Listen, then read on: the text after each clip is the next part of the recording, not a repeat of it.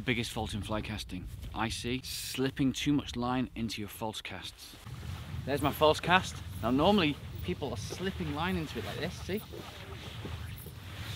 And it becomes harder and harder because they think they're trying to get distance. It doesn't work like that.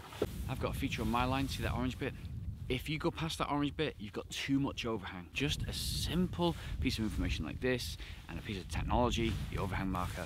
Let's bring the orange back to the hand again, and I'll show you what happens when we shoot it just when the orange is at the rod tip. One false cast. The overhang marker tells the user when to fire the shot. No multiple false casting. I mean, if you look round, that's what I'm casting up against. Okay, doesn't look too steep there, but actually that is getting my back cast, all that. So I can only get one shot really. Roll cast, pick up, one false cast.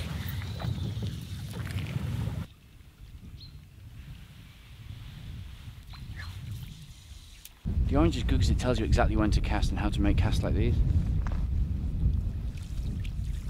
For instance, the roll cast, I just wiggled the orange out there. Out it goes. Wiggle the orange out, lift up, bang it out. That's it. There's the orange there. Lift it up.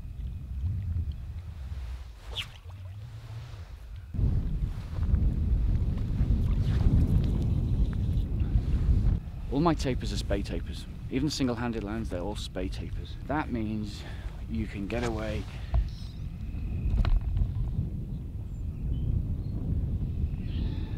with fishing in front of that stuff.